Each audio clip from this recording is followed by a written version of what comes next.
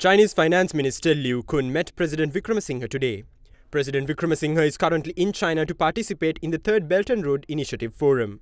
During the meeting with President Ranil Wickremesinghe, Minister Liu Kun emphasized that China has a profound understanding of the economic challenges confronting Sri Lanka and commended the progress and measures Sri Lanka has taken thus far to address the ongoing economic crisis. Furthermore, he expressed China's unwavering commitment to providing robust support for the enhancement of the necessary infrastructure crucial for Sri Lanka's development. The Chinese finance minister also highlighted the in-depth discussions that transpired regarding financial interactions between Sri Lanka and China, underscoring the collaboration with international organizations closely associated with China aimed at furnishing additional support to Sri Lanka. Meanwhile, President Ranil Wickremesinghe expressed his appreciation for China's consistent support as Sri Lanka endeavors to overcome economic challenges.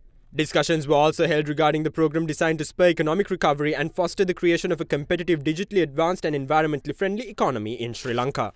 President Ranil Wickremesinghe also conducted deliberations today with distinguished representatives from several major Chinese corporations, including China Communications Construction Corporation, Sinopec and the BYD Company Limited.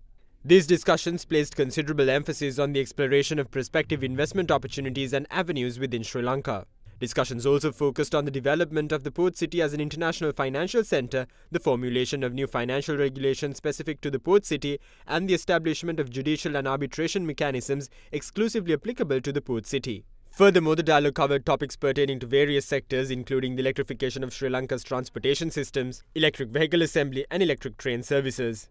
The corporate representatives of China's top companies expressed their unwavering commitment to extending optimal support for the advancement of Sri Lanka's economy and to seize the investment prospects the country offers.